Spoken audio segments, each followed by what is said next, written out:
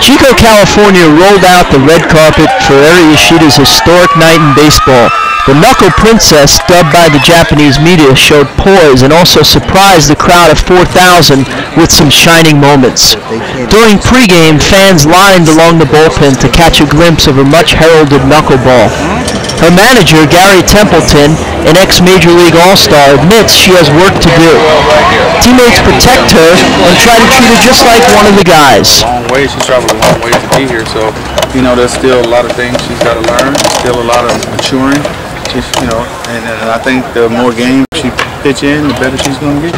Just like yesterday, they came and got her and told her come in the locker room, just to give her a breather from the press. So, like I said, they're protective of her, and she understands. And they brought her in and had a little kangaroo court and stuff, and had her involved in it. So, did she get fined for anything? First day of court, everybody gets fined $1. What'd she get fined for?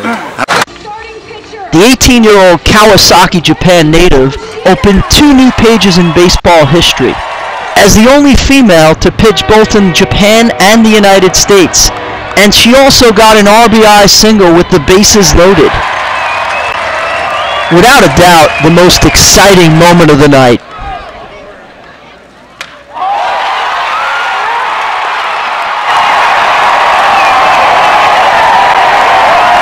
The crowd of 4,000 packed Nettleton Stadium on what was ironically dubbed Girl Power Night. Yoshida's next start, June 12th.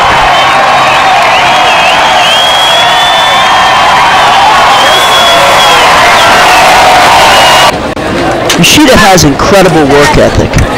Her catcher Mike Rose said after a spring training game, she came out in the 3rd inning, she went to another field and ran all the way until the 11th inning.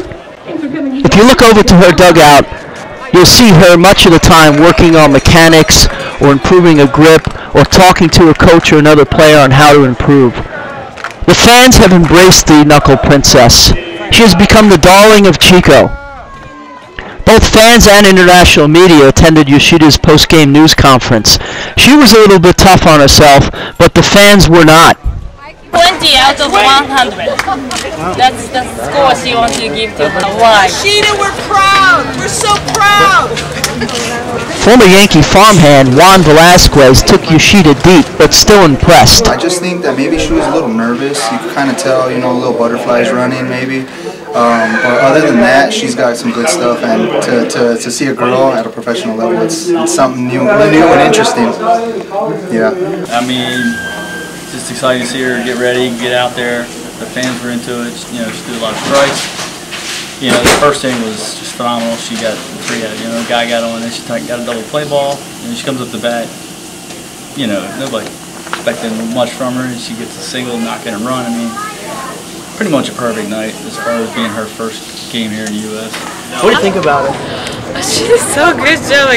She pitched and she hit the ball. It was great. What did you do when you saw her get that hit? I was screaming like, woo! It was so much fun to cheer her. Are you gonna come back and see her again? Yes, for sure. Do you know that 300,000 people watched her on the internet tonight? Yeah. Yeah. All over the world, people is watching her.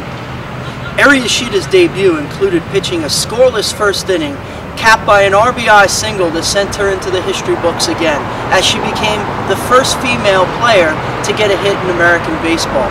At that point, with 4,000 fans cheering at Nettleton Stadium, Golden Baseball League Commissioner Kevin Alcott turned to me and said, "She can run for mayor."